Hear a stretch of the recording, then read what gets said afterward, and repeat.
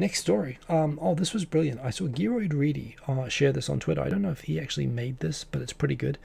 The types of stories about Japan, the cliched stories about Japan. I thought this summed it up pretty well. I don't know if there's any that are missing, but check this out. This is wonderful. Definitely worth sharing. Hey, a lot of people are old. Yes, that story happens from time to time. 20,000 words on the fact I had to use a fax machine today. I have definitely done rants about using fax machines when I've had to use them, which I still have to do. So yes, that is a thing. Mystical tithing techniques no one actually uses. Marie Kondo jab there, which definitely that happens.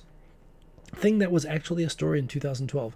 That happens. People who take stories out of old stories from Japan and recycle them like they're new stories, like people marrying their pillows and stuff like that. That definitely, that happens. Debt and zero interest rates. What a broken financial system, published in 2006. Again, this guy's a financial reporter, so I kind of get that. But the old, yes, that the Japanese economy is broken. Eyeball licking or something. I saw it on Twitter. Yes, the latest freaky thing that I saw one example of that I will say is a trend in Japan. That definitely happens as well because there's no fact-checking on reporting on Japan. Remember these places from Lost in Translation? We hope so because it's the only movie set in Japan that we've seen. Again, that's very specific, but it sounds kind of plausible. It was a good movie, actually. I haven't seen it for years, but it's a good movie. Most of those places have probably changed now as well, but yeah. Sex robots, porn, whatever reason they're not having sex in Japan. It's not for complex. It's not complex social change until it happens in my country. Amen. Yes, I love it how Japan is like, sex crazed, perverted, and sexless all at the same time. And it's somehow unique, but even though the same statistics on, declining young population and birth rates all over Europe, even North America now, Japan is just ahead of the curve. But yes, you won't believe what came out of this vending machine. Yes, the underwear and vending machine, which I've never seen, never dies. That's pretty cool. They like cartoons even though they're adults. Isn't it weird? Turn to page 9 for exclusive analysis of last night's episode of The Mandalorian. Of course, the Bad Batch currently. It's amazing. I should have talked about the Bad Batch, by the way. I didn't realize I looked it up. So Omega, a very New Zealand way of pronouncing it. I've been away for too long. I would say Omega. Omega is voiced by an actual New Zealander.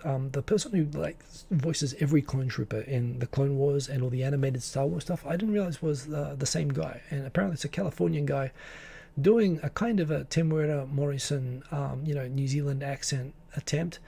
And it comes out, it's not perfect. Sometimes it sounds a bit Kiwi, sometimes it sounds a little bit Australian, sometimes it sounds a bit like, what the hell is that? But it's not bad, actually. I'm actually super impressed. It's an American doing it. It doesn't sound like a Kiwi, but he varies the voices. He does every single character like in that show. It's very good. But yeah, no, proving my point.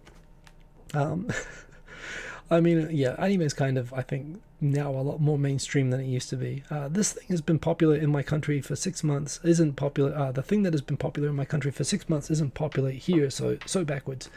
Yeah, I remember so many articles about how Japan was backwards for not, thinking Facebook was a good thing, and I always maintained at the time that Japan was actually right.